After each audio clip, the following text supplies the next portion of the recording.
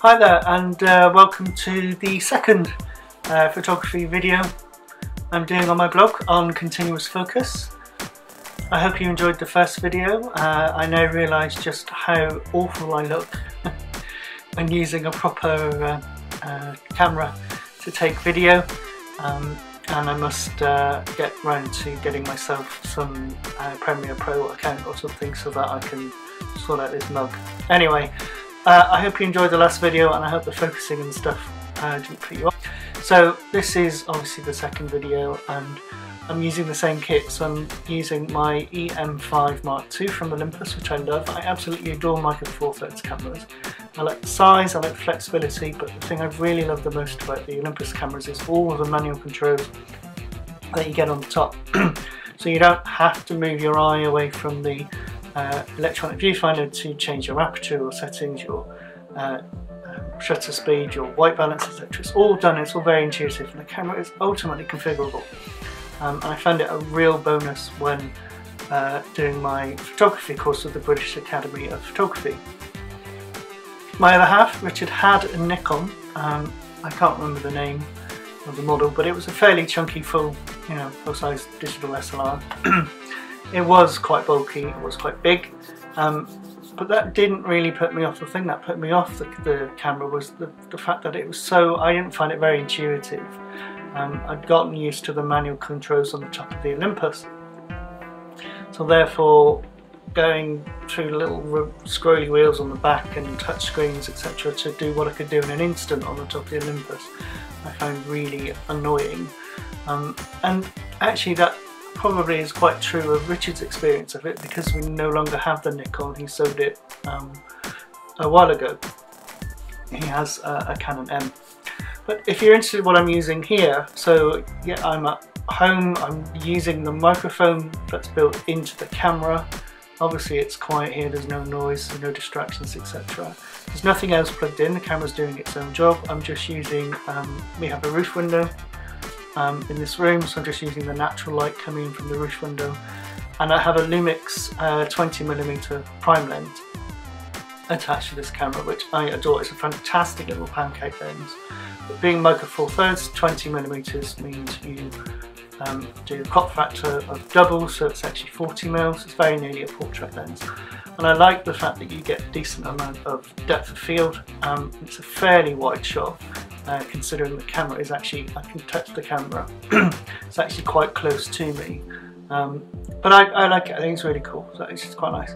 You may remember, and I'm going to have to do the leaning over thing again, you may remember that I not only showed you I took a picture with the Olympus Trip, because I've started this journey with analog photography. Now, as much as I love the Trip, and I love the point and shoot, and I love the fact I can change the aperture, etc., so that I have some control, and I kind of decided either I like the challenge or I wanted to punish myself, but I pushed further and I decided I would get an SLR.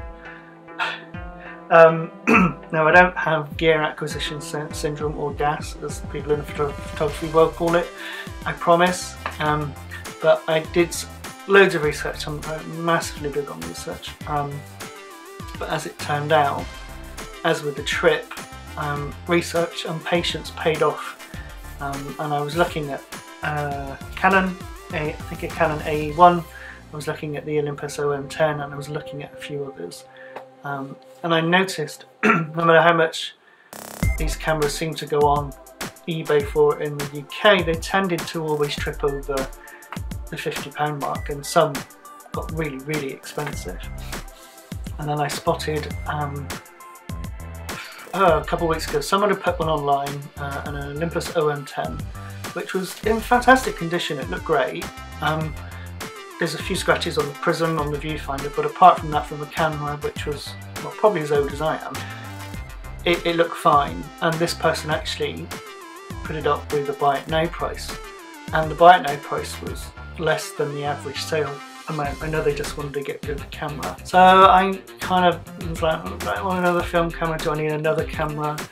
What's Richard going to say when he sees I've got another camera? you know, all those things. And I thought, you know what, if I don't do it now and I don't get it now, I won't satisfy this itch, and I won't. I'll just keep looking, and probably won't get such a good deal. So I got an Olympus OM10, and here she is. So this is the OM10. As you can see, or probably not see, I'll put some pictures up. She's in fantastic condition.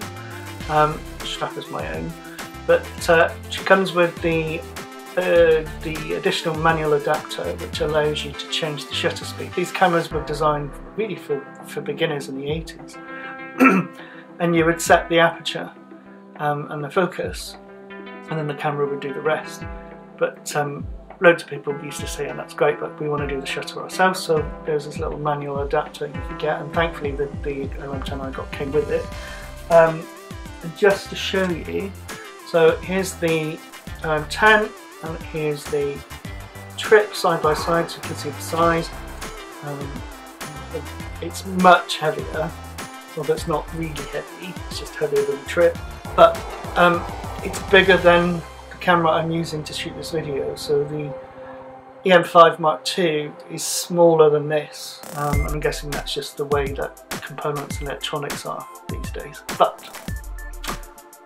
I have cleaned it.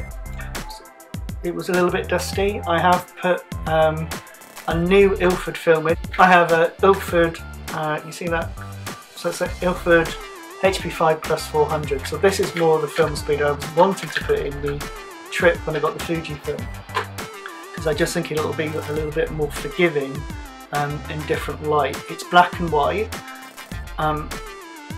It'll be good to see how the colour pictures come out in the Trip, but now I spent the best part of, I don't know, 2 weeks sharing black and white photos. It just feels more organic and more connected to the Analogue way of doing things. So this first film is that Ilford. It's black and white, and we'll see how I go. I've literally loaded it up with film after I cleaned it, and I've got it. Taken a few shots of my test model, which is Tilly again. It makes quite a bit of noise, so the shutter is quite hefty on this camera, and bless her, every time I took a photo she jumped. So it'll be interesting to actually see if any of those shots are in focus, because she was sat on the bed when I was taking those test shots, and if they weren't in focus, then it'll prove the camera may not be quick enough, or I need to be a bit more stealth when I'm taking pictures of the cat. I love it. It's in great nick. It's got a new battery, so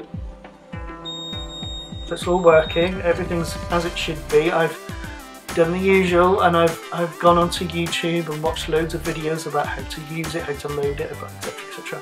And as I said, the one thing I did do is I always try and keep real good care of my kit. So the air blower, the dust brush has been out, the lens has been cleaned. Yes, there is dust inside the lens, there's dust inside my Trip lens. Didn't see it in the final photographs. And if anything, it adds to the atmosphere of the shot. But it looks great. I don't know when I'm going to get out and use it. Obviously, when we've got some time over the weekend, I'll probably take it with me. Rather ironically, we are going to the photography show in Birmingham in a couple of weeks. So, maybe not a couple of weeks, maybe next week. But anyway, I may forfeit taking the EM5 and take the Analogue camera. Actually, it's not a good idea because I want to try and get the EM5 cleaned. But be interesting to take this along with me and maybe take some shots and, I don't know, annoy all the digital fans at the photography show. I don't know what else to say about it actually. I just think it looks great. It obviously looks really retro, that's because it is retro, but it looks almost identical to my my Olympus digital camera. And that's something I quite like with Olympus. They've found a design and a look and feel, and unlike Sony and Fuji, who moved away, did something thoroughly modern and then came back to the traditional look. Olympus never seemed to do that. They found something that worked, looked what the consumer was looking for, and just got on with it. I actually don't understand why Olympus aren't as popular as the likes of Canon and Nikon, but I guess there's a whole thing of photo snobbery and stuff, you know, out there, but I like the systems, and this is my latest edition on another Olympus, so I can't wait to go out and shoot. I can't show you any pictures yet, but as soon as I have them in, I'll be sharing them over on Continuous Focus in the blog, and I look forward to hearing how they come out and if this camera is any good, because again, the benefits of, you know, the jeopardy of buying things on eBay is someone will say this is working, but I won't actually know until I get the pictures developed. So it's kind of exciting, kind of exhilarating, and I just have to wait. And now I have two cameras with films in them that I have to use up and develop. So watch this space. Do I take a self-portrait with this? Yeah, you know what I do. In the last video, I used the Trip to take a portrait of myself blogging, so I might as well do the same thing here. So she's already wound on. Okay, let me change the aperture. Right, so this is me doing my blog analog selfie with the OM10, yeah, well, that's exactly what it is. Anyway, hit the like button, please subscribe to my channel, obviously follow my blog, and let me know if there's anything you'd like me to talk about or how you think these videos are going. Personally, I'm not quite sure at the minute, but we'll see how we get on. And until the next time, thanks for watching.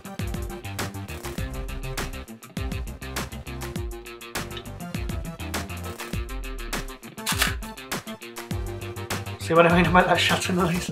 Cheers.